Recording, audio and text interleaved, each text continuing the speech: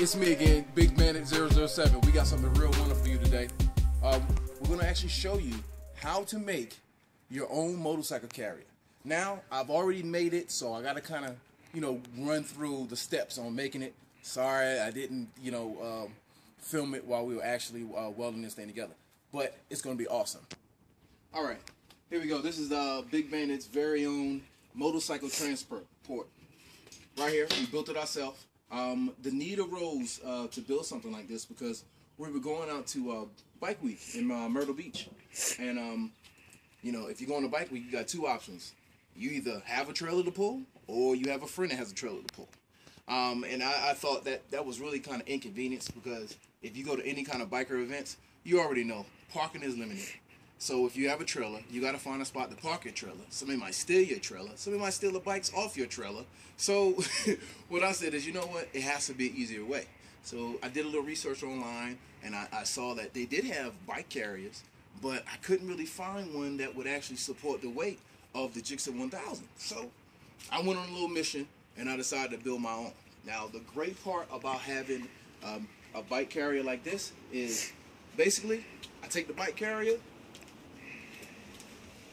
out of my storage, and if you can see how slim it is, it can fit in your garage. Look how slim that is. Fit right in the corner of your garage. And I just take it,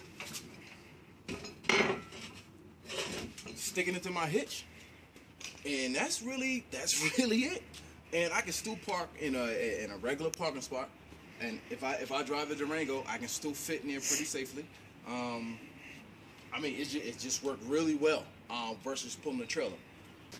And as you can see, it's on there. We got the function for the brake lights. What I do need to add is something for my turn signal right there, because once you put the bike up there, it kind of blocks it. I don't want to cause an accident or anything. This is my ramp. Like I said, you can get all these pieces from, I think I got the ramp supports from the hardware store. And I got the tread stuff, so that way I don't slip when I'm trying to bring the bike up. But it's only a piece of, I think it's a 2x8. That's it. It's not even treated. It's a regular 2x8. I probably should have went with treated, but I was just worried about the weight, so I didn't go with that. Let me just put this to the side. Now, right here, we have typical metal that you can buy from any metal shop, any steel shop. We went with steel.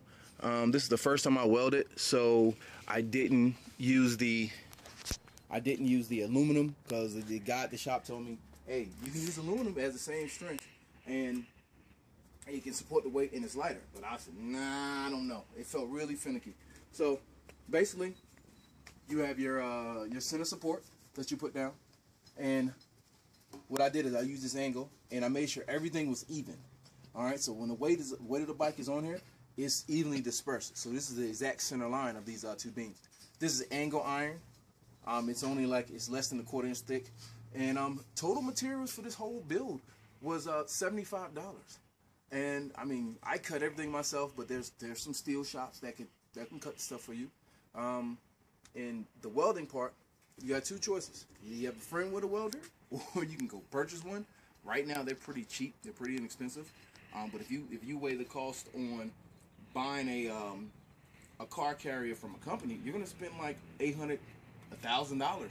When you can spend $75, I think you can get a welder for like, I don't know, $150 or something like that from Harbor Freight.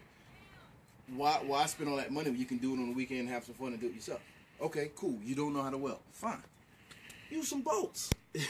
You can design it any way you want. It's going to be a lot of drilling and a lot of WD-40, but you can use bolts to bolt this thing together. And, I mean, that's basically it. What I'm going to do next is I'm going to show you how we put the bike on. All right, so I'll pull the truck out, and I'll actually put the bike on the ramp and show you how we do it. And I can do it by myself. Yeah, I'm a pretty large guy, so it's kind of easy for me. But I'm going to show you real quick. We'll be right back. All right, so you can see I'm just going to demo how we put the bike on here. Let's get your little ramp. You got the ramp right here. And then what we'll do is just basically take the bike and we'll just push it up there and put the hooks on. All right, so hey, just get your bike lined up. That's pretty much common sense. So what I do is a couple times I'll just push it up a little bit. Check my back tire. Please check your back tire. like I said, the bike is 450 and this one is full of gas. So then we just, I got it lined up. Then I essentially push it up. And right there, if you can see the front, little Mike, come up there and look, show them the front. Have a wheel chuck right there. So that way the front of the bike, it sits down in there, bam. Just like that. So, go back. So essentially that's how your bike will be. So then all you do is take your straps, hook them here, hook them there. And that's it, man. You're gone. Take your board, come over the front of the bike for me. Me? Yeah, you can get the video. This is Clark. Yeah, he in the video right now. Hold the front of the bike? Yeah, don't hold on. Just hold it. Got it? Yeah. Okay. So then you just take your ramp and just stick it back here.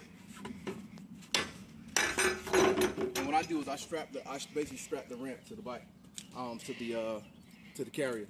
And that's it. Then when you get to wherever you're going,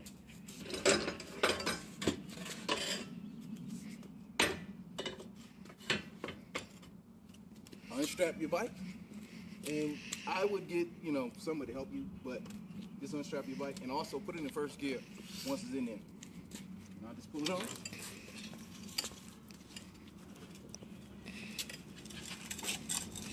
You're on the back.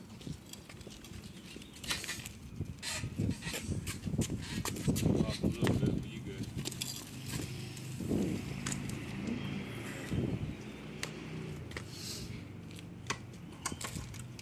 That's it. This is that simple. And like I said, you can park anywhere.